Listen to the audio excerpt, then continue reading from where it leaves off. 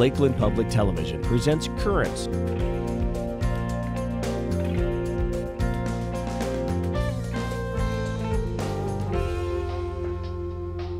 Hello, and welcome to Lakeland Currents. I'm Bethany Wesley. In 2010, the suburb of Burnsville became the first city in Minnesota to embrace the use of body-worn cameras for its police officers. Today, Burnsville is far from alone. It has been reported that more than 40 Minnesota law enforcement agencies, including the Minneapolis Police Department, have also taken steps toward utilizing such cameras. The Bemidji Police Department is now among them. Bemidji Police Chief Chief Mastin has announced his intention to equip his officers with body-worn cameras yet this year. In developing the policy for such cameras, Chief Mastin and the Bemidji Police Department have reached out to the community, both with a survey and public meeting to gauge community interest and collect public comment. Tonight, I welcome Chief Mastin to our program to continue the discussion of what body-worn cameras are, what they record, and how they could help strengthen the relationship between the police and the public. But before we begin our conversation, I'd like to turn your attention to an April report from Mal Meyer with Lakeland News. His report on the Bemidji Police Department's public meeting will help set the stage for tonight's discussion.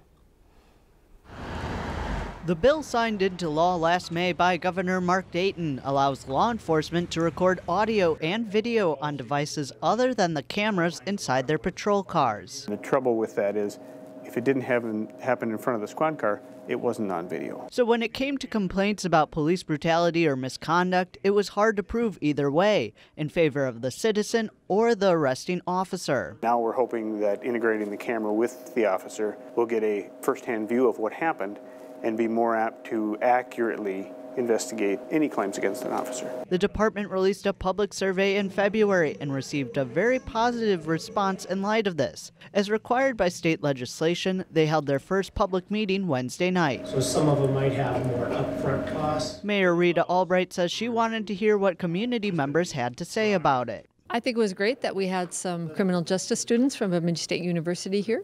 Apparently, there's not a lot of broad interest because we didn't have a whole lot of citizens here, so maybe that's a good sign. Councilwoman Nancy Erickson has already seen the presentation and says that they have her full support.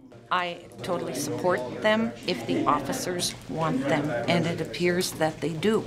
Now moving forward, the department will have to decide on the best system for data storage, expected lifespan, and cost. I know that they are an expensive system, but I believe in this day and age they're invaluable, both for the public and for the officer. The police department hopes to have a type of body camera picked out by May and have a beta group test some in June. In Bemidji, I'm Mal Meyer, Lakeland News. Well, welcome to the program. Well, thanks for having me. Hey, thanks. As we get started, let's talk a little bit first about the department itself. So how big are you? How many officers do we have? Well, we have currently 33 licensed officers and 3 civilian staff. Okay. And what's an average call load a year, give or take? Our annual call load has increased over the years. Last year, I believe we finished the year around 27,800 calls for service. And you've been at 33 now for 2 years, right? The number of peace officers. Correct. And so you've kind of slowly added over the years as well. I would say over the last 10 years, although our calls for service have increased about 55%, our employee ratio has only increased by about 6%. Okay. So it's not quite keeping up, but we manage well. So your officers are busy. We're busy. I want to talk about cameras and recording and policing in general first before we move specifically to the body-worn cameras. Cameras in policing isn't new. You have squad car cameras. We have. And you've had those for a number of years? We first implemented squad car video cameras back in around 2002. Okay. And they were initially just installed in marked squad cars. None of our investigators had them at the time. Since then, almost all of our squad cars, marked and unmarked, have a vehicle-mounted recording system. Okay. So are there limitations to a dashboard or a squad car camera that a body-worn camera could help address? Yes. There's, when you look at the squad car-based system, and those have changed as well. They went from a single camera and a VHS tape to now it's digital media, and within a car we have 3 cameras. So we have a forward-facing that captures a long-range view. We have a forward-facing that captures a wide angle, so at intersections we can get approaching vehicles, And then we also have one in the backseat area, so we can monitor and record actions by suspects or whoever's back there. Okay. And do those run every time the car is in operation, or does the officer turn them on and off for when they're responding to calls? They have several different ways to trigger them to activate. One is as simple as manual activation. You just push a button and it starts. Okay. Probably the second most common is once you turn the lights on, the emergency lights, all the cameras activate. Okay. There are inertia sensors, so if there's ever an accident, they automatically start recording. You know, we've set up triggers. If a car goes above a certain speed, they come on. There's also, our officers wear a microphone, which isn't much smaller than that, but it's a microphone with a remote activation button. So if they're involved in something, whether it's in front of the car or a certain distance away from the car, they can press that. They can at least record the audio, but it starts recording at least whatever the car cameras can capture. So, but that lies the limitation. For the actual video portion of it, you only get what's around the car or inside the car. Let's start moving to talking specifically about these body-worn cameras. At what point did you in the department kind of first start talking about these, knowing that, you know, perhaps it was going to become an option? You know, we've actually been talking about it, I would say, better than 2 years. It's always been an interest of mine in capturing better evidence. In my opinion, there's nothing better than for a potential jury to be able to see what the officer was seeing at the time, to be able to see what it looks like inside that home or that environment at the time that it happened. It's much different than the report. So we've been looking at it for quite some time, but you know, things have changed dramatically in 2 years, and it's starting to influence now how we're still looking at them. Was there a specific incident or a case that kind of prompted you to think about it, or no, it was just in general transparency, evidence? Really, it was just in general. It was just the idea that how can we get a better sense to the public of what this looks like. Now, of course, over the years and all the things that have happened across our nation, it definitely is a tool that I think can increase transparency and get people to realize what this actually looks like, what this experience is for the officer. Often we see so many videos that are from someone's iPhone from across the street, and it usually only happens after the incident has come to a head, and in typically cases force is used. That's what you typically see. And what I would like to see, and I think people need to see, is what happened before. And just like our, backing up a little bit, like our squad cars, they all have a pre-record event feature. So they can record, and most companies have this, up to 2 minutes before I pushed that button. So it might not be escalating to the point where I feel right now it needs to be recorded, but the system's doing it. Same thing within the vehicle. You know, it's like the idea you can put a seatbelt on before you have a crash. Well, you can't. But in this instance, you pressed record because it was recording before that impact sensor went off. So we get 2 minutes of driving conduct before whatever happened. And that's really helpful in a lot of cases. You know, even just as simple as driving infractions, running a red light. You know, it happens in front of you without the camera. You see it, but, you know, there's some argument. Did you see it? Did you not? It's recorded, you know, so. Interesting. So would you say that the cameras protect the police or protect the public, or both? I would say both. I think it offers an opportunity for transparency on both sides. And I'll say it's an independent set of eyes, you know, on any incident. Now, you know, and maybe we'll get into this later, but there are some limitations on what a camera can record, and it can't record everything that's happening. It can only capture what's in its field of view. And sometimes things that influence an officer's behavior may be outside that field of view. Has there been any research done in terms of the departments that have been using them, whether like complaints with the public or complaints from other people? Is there an effect on any of that? You know, I've seen some initial studies that have shown complaints on officers have gone down and use of force incidents have gone down. So it seems to be having an effect on both sides, if you will. And, you know, like for us, we've always done use of force reports. So any incident that we get involved in where we have to use anything beyond just open hand kind of controlling people. If there's a force of any type beyond that used, we do it's called a response to resistance report. It's a supplement to that case. So there's even more detail on what was used and why it was used, and the supervisor approves it. We've always done that. And this using or implementing body-worn cameras just gives one more tool to show maybe why that was, not just what's written on paper, but the actual footage, the video of it. Interesting. We know that there's a number of departments that have embraced them, that are using them now. Mm-hmm. Is it prevalent up in this area? Are there other departments who are using them? No. Like we said, the legislation passed about 10 months ago, roughly, mm-hmm. and that was a huge obstacle, and I'm sure we'll get more into that. But mainly the implementation has occurred in the metro area, and we've seen, like Burnsville long ago started it, and other departments are picking it up. Some of that is maybe influenced by neighboring agencies, and you get that kind of influence. But up north, I'm only familiar with our interest.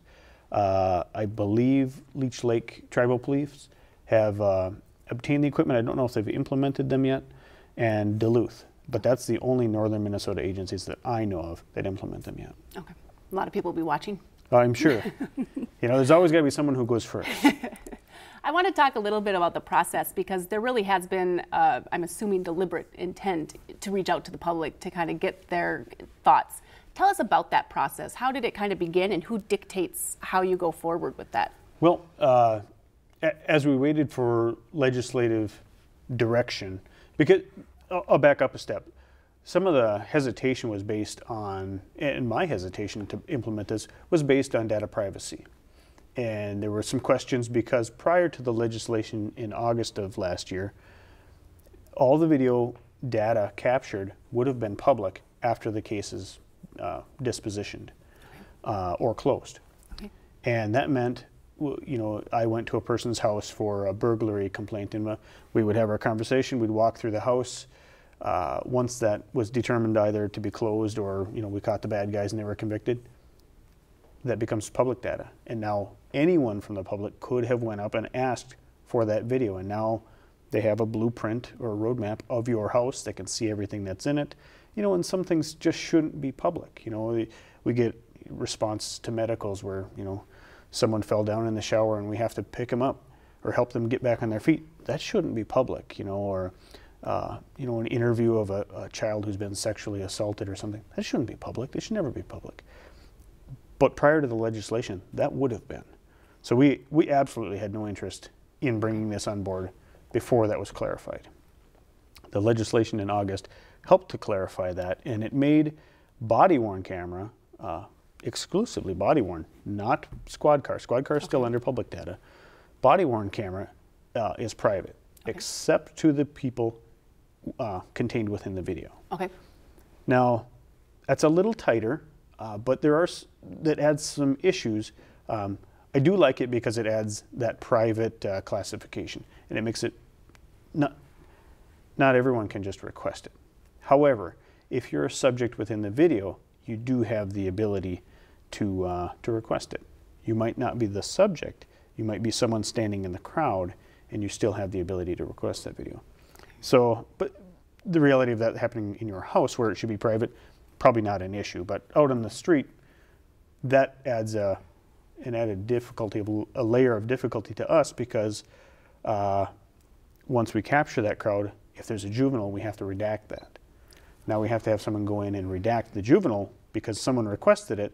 Well, they're entitled to the video, but they're not entitled to the juvenile. Yeah. So it is going to add a whole layer of administrative office staff time in redaction that we had not anticipated. But as far as the legislation goes, I think they were on the right step, and that's I think that was the crux a lot of departments were waiting for. Waiting for that clarification from down in St. Paul in terms of what they were going to do with the data. Correct. Okay. And so then that passed last August, I believe, is when it went into effect.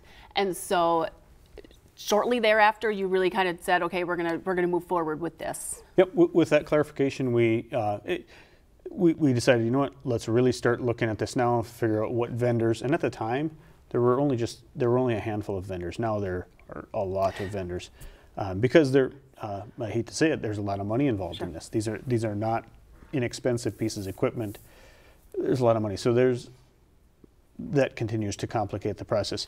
But at the time, we said, you know what, let's move forward. This is important to us. Our officers want them. They've had enough experience with the dash cam videos that it's very positive. You know, initially, and I'll back up to the dash cam, when we implemented them, there were I was a patrolman at the time. Half of us that were like, yeah, that's exactly what we want.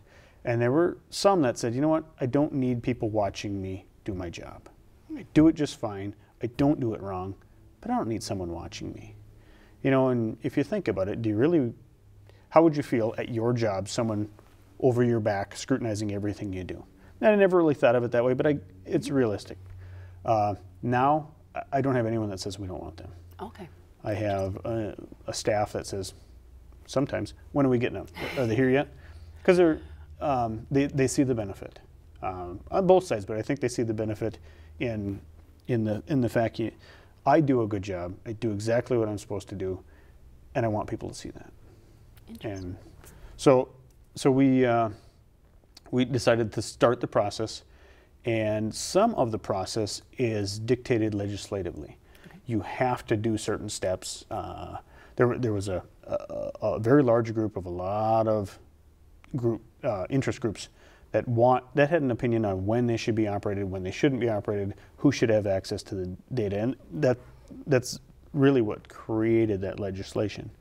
And within that, there's a requirement for auditing, and there's a requirement for what should be recorded, what shouldn't be recorded, and we're now having to navigate that a little bit to make sure that we're up. But mainly the process was dictated legislatively, but I was glad to see and have the opportunity to find out what our public wanted, to see if anyone had any questions, because I'm always welcoming to questions. If anyone wants to ask anything, more than willing to talk and be open about it, because I think that's a major piece of this, is being open about it and what does the public want. So it was interesting in the surveys that were done with the community. I think, in fact, I'll touch on one of them here. It says, do you agree that police body-worn cameras could help increase the community's trust in law enforcement? And it was an 85% response of yes. Did that surprise you at all? No, that's actually what I expected. What you expected? I think both sides agree that it will, or it has the potential to increase perhaps trust on both sides. Mm-hmm. The research is saying people are, on both sides, acting better, and I think that's what we'll see. Interesting. Or at least be able to show. So, that online survey, that was our initial first step, okay. And we opened that up and we released it through our social media. Well, as everyone realizes, social media is very broad, and it's not just local city residents, and it was really just a litmus test to see what the initial feel was. And our first question was, are you a city resident? And I was really interested to see how many people weighing in actually were part of our community, because that's not that I don't care about other voices, but I really want to know what our community says. And it was interesting to see how small of a percentage that was compared to, because there are some very motivated voices nationally that pick up on things like that, and they do share their opinion, positive or negative. And if you live on the West Coast, maybe your opinion isn't quite as important as someone who lives right in my own community, because that's who I serve. And so that was really just a test, but it did very much give a nice peek into what we could expect. Mm-hmm. So I want to talk about the actual cameras themselves and kind of the process for how they'd be working, because I know that's what people really want to know, is how are they going to be working. So these are examples of what they could be, correct? Correct. So show us a little bit in terms of the differences between these two. This one mounts here, correct? Yep. Okay. This is through the company that we've used this vendor for our squad cars for about a decade. They've been very good. And this is their version of a body-worn camera. Okay. And what they've decided to do, which is a little different from other companies, is this is the computer unit. This is the data storage unit. And officers are able to, most that have preliminarily worn this just as a test phase. This was actually years ago when we first started looking at these. Within our ballistic vest, there's a small pouch. Guys would put this into that pouch because we have so much things in other pockets, running out of places to put things. So this was nice. It was within the vest, and you didn't notice the weight of it. Okay. Then it was just the camera, and this is a smaller type camera than most others on the market because they don't have to try to incorporate the battery and the data storage. And this would go on to, most often onto your shirt, okay, centered, and it turns with your body.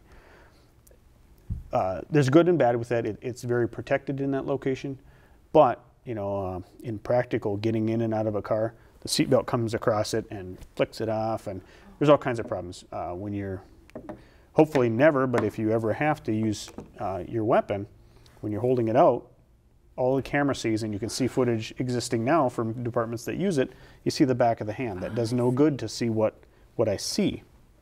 So we also look at this type of camera, which is designed to fit onto like a glasses frame. Oh, okay. And it would look wherever you look.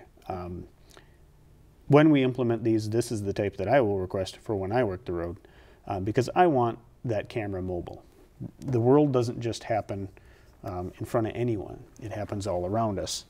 And the camera can only see so much. There's only this has a 130-degree field of view, you know, which is about this. Okay. You know, the wearable one is the same, but that at least has the ability to articulate with my head, and if something's happening, I'm going to try to be looking at it.